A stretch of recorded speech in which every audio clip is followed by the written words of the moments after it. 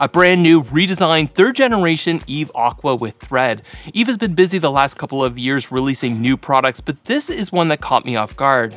So what's different about the new EVE Aqua, and why did EVE make it?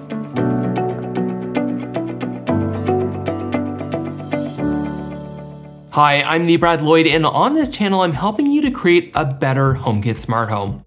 If we're talking HomeKit, then there's a good chance we're also talking about EVE. They're committed to privacy, they have sleek designs, and of course, most of their products have Thread. Most importantly though, EVE products just work really well. There's a lot of reasons to be excited for Thread: no manufacturer hub, great range, and much faster than Bluetooth. When EVE rolled out a firmware update to compatible EVE Aqua devices last spring, it was a big deal. Generally, Bluetooth range isn't great, so maintaining a reliable connection outside can be challenging. Adding an Apple TV or a Homepod could help, or you could use the now discontinued EVE Extend, a device designed solely for the purpose of extending the range of EVE Bluetooth devices. Thread mostly eliminates this problem, and now you could add a full Thread device to extend the range of your Thread connection even further. This basically means adding any powered Thread device like Nanoleaf Essentials, EVE WaterGuard, the new Wemo dimmer switch, or EVE Energy. Before I tell you why I think EVE made a new version of their water controller, let me tell you a little bit more about EVE Aqua, what it can do, and my experience with this device over the past couple of summers. If you have an irrigation system, that's awesome. I wish I had one too. There are some HomeKit options for you like the Yardian Pro, but EVE Aqua is simply a water controller that connects to your spigot to make your sprinkler or hose smart. One end connects to the spigot and the other to the hose. That's how simple the setup is. Just a quick note on the installation though, you should only hand tighten. This is very important since using a wrench could damage the unit. If you're having trouble getting a good grip to fully tighten, you can try using a rag. You can control EVE Aqua right from the device by pressing a simple button. And if you have kids that you think are going to have a little bit too much fun with that button, then don't worry, there's a child lock that you can enable. Of course, the real fun happens in HomeKit. You can use Siri to control your sprinkler, which means being able to control this from your iPhone, Apple Watch, Apple TV, or HomePod. In the Home app, with a simple press, you can turn EVE Aqua on or off, or by long pressing, you can get more options. First of all, you can see a timer that counts down to the time your water turns off. Do you remember if this has always been this way or if this is a recent update? Either way, it's definitely a nice visual. How does EVE Aqua know when to turn off? Well, click Settings or scroll down to see your default runtime. This is actually one of my favorite features because it means I'll never forget to leave my sprinkler running. I have mine set to 15 minutes, but as you can see, you can change this to whatever works for you. You can also see the battery level. EVE Aqua takes 2 AA batteries and EVE includes Energizer Max batteries with the unit. It's nice that you don't have to worry about recharging them, and a pair of batteries will likely last you the full summer season. That's basically what we have in the Home app, but there's even more options available in the EVE app, so let's take a look at that next.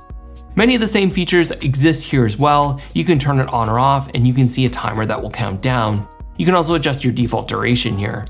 But there are a couple of differences, like the schedule feature. You can customize EVE Aqua to turn on at a specified time for a specified duration, and select the days of the week that you want it to run. Worth noting is that while you can select the day of the week, you can't select odd or even days, which would be handy because in many cities, including where I live, even numbered houses can only water on even days and odd numbered houses on odd days in order to conserve water. This is a restriction of HomeKit, though there are ways of getting around this if you want to play around with Siri shortcuts. I'm not going to get into that today, though no, it is possible. There are also some suspension scenes that you can install, like pausing watering for the current day, as well as today and tomorrow. Once installed, you'll also be able to enable those scenes right in HomeKit, not just the EVE app. So if you know that rain's in the forecast, it's an easy way to save some money and let Mother Nature do the watering for you. The EVE app also allows you to view a history of your watering and shows your estimated water consumption. For this to be accurate though, you do need to enter your sprinkler's flow rate, which should be included with the packaging that came with your sprinkler. These are all great features, but none of them are unique to the new 3rd generation EVE Aqua that was just released. So what is different? First, the design. The new one looks even more sleek. It's rated at IPX4 with a UV coating to prevent sun fading, but so did the original.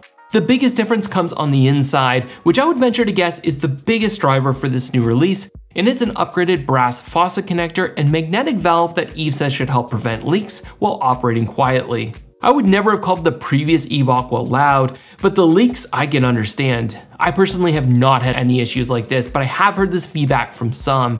I'm all about improving durability and using stronger materials.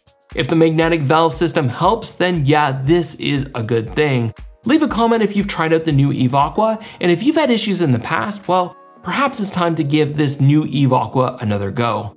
I'd love it if you could take a minute to come back to this video to leave a comment with your experience. Right now, I have the 2nd generation model attached to the spigot at my front yard and the new 3rd generation in my backyard. Since EVE claims a quieter operation, here's a quick sound test.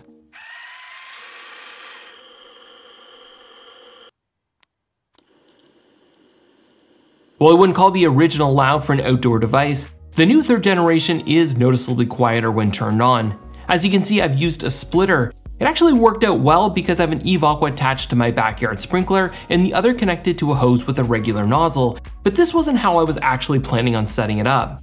This has nothing to do with the new EVE Aqua. The 2nd generation was exactly the same, but due to the angle of my spigot, there wasn't enough room for installation between EVE Aqua and the side of the house. The splitter provided me just enough extra room, and this actually worked out for the best, so I can use a separate hose with a nozzle and not have to constantly disconnect the sprinkler. In terms of performance, it's worked great so far. It's only been a month, but it hasn't leaked and it's always responded, similar to my 2nd generation model. I absolutely love EVE Aqua, and I've included it on some of my favorite HomeKit device lists in the past. I love the convenience of being able to water my yard from anywhere, not having to worry about leaving it running, and the schedule feature is helpful, especially if you have a garden, something my wife and I have discussed for next year. 2nd generation or 3rd generation doesn't really matter to me. They both have thread, they look awesome, and they work flawlessly. Though again, I know some people have experienced problems with leaks, so hopefully that brass connector and magnetic valve have fixed that problem. Luckily, we still have a couple of warm months left where I live, but for those like me who live in colder climates, make sure to uninstall EVE Aqua before winter. It's rated for -4 to +50 degrees Celsius. I tried to put mine in storage before the last frost. Remove the batteries, give it a good clean, and let it fully dry before storing it away for the winter so that it's ready to go for next spring. EVE Aqua is available for around $200 or $150 US from Amazon or the EVE online store. I'll have affiliate links in the description. This is an investment, but it can save you money on your water bill and is one of those HomeKit devices that can absolutely make your life easier. I really hope this video was informative and helped you decide if EVE Aqua is a device that has a place in your smart home. If you did find it helpful, then I encourage you to give the video a like. It really does help my channel. Until next time, thank you so much for watching, and I'll talk to you soon.